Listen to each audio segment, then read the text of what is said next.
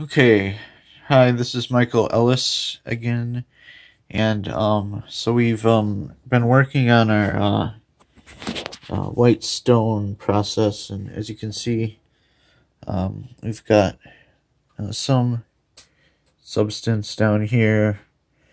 I don't know if you can see that very well, but actually there's a white substance on top of our sugar that we've put in to feed our yeast, and it's got nice carbonation, so that means that we have a alcoholic substance. It's kind of yellowish. That's from the nails kind of rusting off in there. So in order to get to our white stone, as you can see here, that white layer on top with the kind of orangish vinegar. I made this from straight vinegar, distilled vinegar, so it doesn't have the mother in it. But this is alcohol, so we're gonna turn that into vinegar with the mother. So we're gonna go from alcohol to vinegar, and that'll work even better than our straight vinegar, distilled vinegar substance.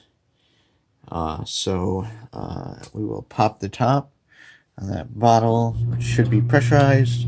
So expect a little minor explosion. Oh, that's hard to get off. Oh wow, that might actually blow off. So this is kind of dangerous to do. Oh, maybe not. Oh, it didn't have too much pressure.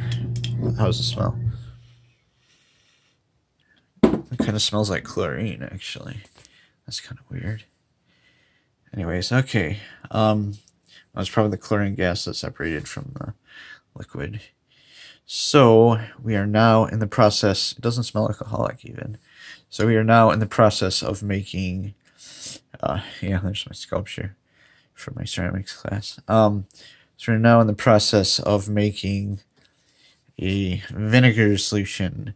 So our alcohol in here, sorry, alcohol substance in there should start moving in the direction of turning into a sour vinegar.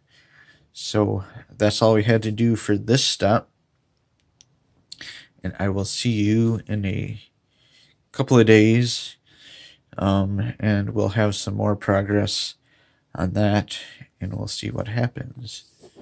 So I will sign out for now. Thank you for watching. This is Michael Ellis.